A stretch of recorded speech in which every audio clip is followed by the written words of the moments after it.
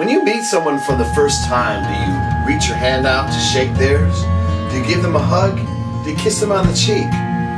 When we talk about these things, what we're talking about is symbolic interaction between people.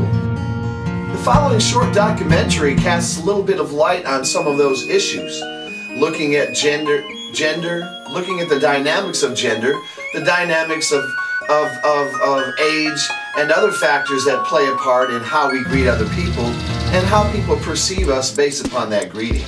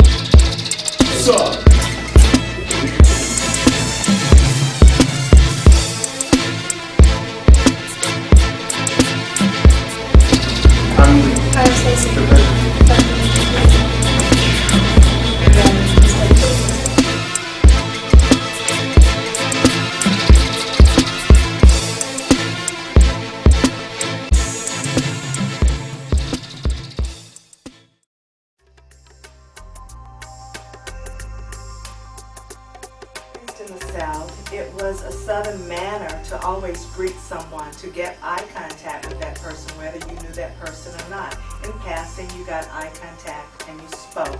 So the handshake is one of the first, probably one of the most important first impressions that you leave with someone. A lot of people have been socialized kind of in a hands-off approach. There's not a lot of physical contact made between family members.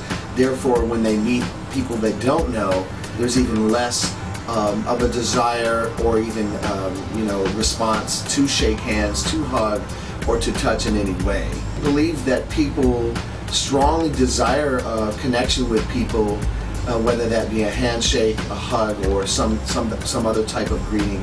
I think it really helps facilitate the human connection, and I think it really builds trust and intimacy in any type of relationship. And I think as we move away from those face-to-face interactions as a result of social networking, video conferencing, I think there's still a really strong need for that human contact that can only be made in a physical encounter.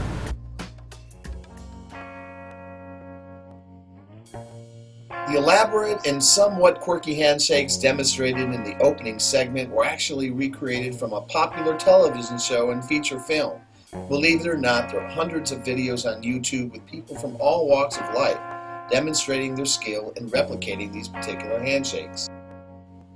A recently aired Budweiser commercial emphasizes the transient nature of the secret handshake and its relevance in both the space and time context. Like all fads, even handshake forms come and go and sometimes reintroduce themselves to new cohorts over time, much like clothing or any other cultural product, both material and non-material. However, the traditional handshake is always in fashion. The handshake is not by any means an American social phenomenon. Even in other countries, handshakes have become a regular part of popular culture. The ritualistic nature of handshakes can arguably be said to have transmuted into a male rites of passage, where he who has the upper hand, so to speak, is king.